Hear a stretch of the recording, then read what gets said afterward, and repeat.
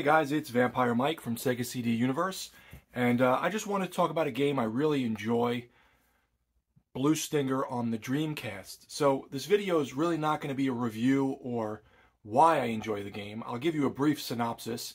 You're on this island. It's like a survival horror action game.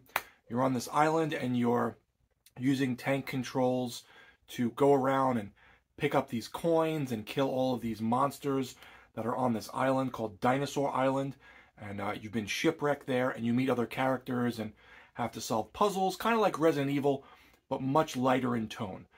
This was a Dreamcast game I had many years ago when I had my first Dreamcast, which was still after the system had died, even though it didn't last that long, so I guess that's sort of to be expected. And I used to play it, but I never beat it. So when I eventually repurchased a Dreamcast years later and started picking and choosing what I wanted, I was much more selective, and I knew I had to have Blue Stinger. Well, I had time the other day, and I popped in the game. I had, I'm trying to think why. I think my parents were watching my son for a little while. I had like an extra hour. So I popped in the game, and it wouldn't work. So I'm looking at the disc. The disc has one little tiny scratch. I'm like, oh, it looks fine. Trying it again. I pull out another Dreamcast. I have 3 Dreamcasts. I pop it in that. Same issue. Finally, I use my method I use to clean scratches, turtle wax. I wax it, I let it haze up, I wipe it down, put it back in, it reads it. Excuse me, it reads it. Great, but now I have to go because I've spent an hour almost doing this. Shut it off. Come back next week, which is this week that just passed. Pop it back in, not working again.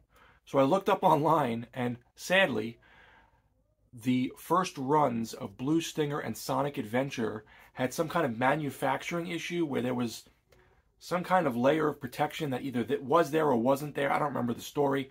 And it messed up from the Dreamcast reading it after a certain period of time.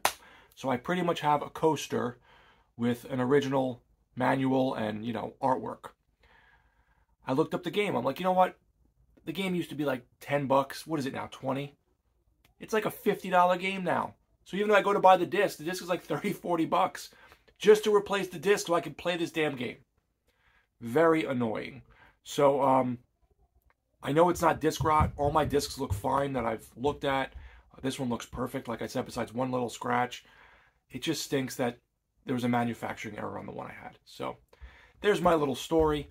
I finally got to make time, and I was not able to play a game that I really love on the Dreamcast. I was hoping to make headway and beat it, get further along every time I played it, but it was not to be. So instead I started Blasphemous on the Xbox One. Anyway, let me know, guys, if you've played Blue Stinger, and if you come across a loose copy in nice shape, hit me up and maybe we can work something out. Thanks, guys, for watching. It's Vampire Mike from Sega CD Universe. Be good.